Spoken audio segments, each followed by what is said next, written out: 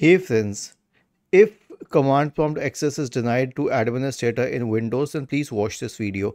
Now, first of all, make sure that you are the administrator. So I have a command and I'll share it in the description section of the video. Now search for command prompt in the Windows search bar and click on run as administrator here. Usually it should open it. If it does not, then that is a very separate kind of a problem. And then paste it here and hit enter. Okay, it says the command completed successfully. Now you have administrator access and you can do it. Otherwise, simply search for UAC, go to user account control and pull this bar to the absolute bottom, never notify, and then click on OK. And if that doesn't help either, then the last option is a cloud reset.